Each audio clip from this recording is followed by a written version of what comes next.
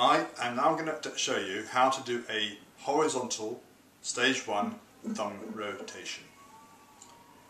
I'm doing it on my son Edouard without a patch at this stage. Normally we start with a patch on one eye, on the left eye.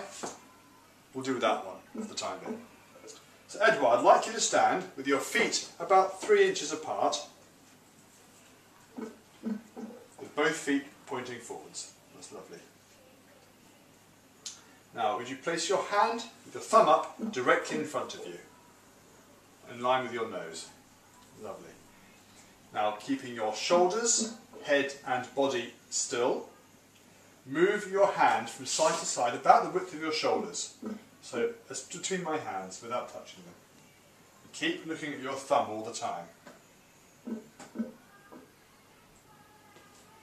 Keep going. That's very good. Are you looking at your thumb all the time? Yep. Is your head staying absolutely still? Yes. Are your shoulders staying absolutely still? Yes. Don't go too fast with your thumb. Nice steady motion. Now have a rest and change hands to the other arm.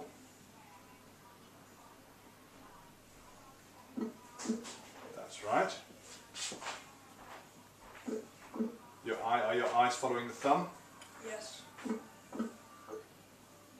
Is your head staying still? Yes.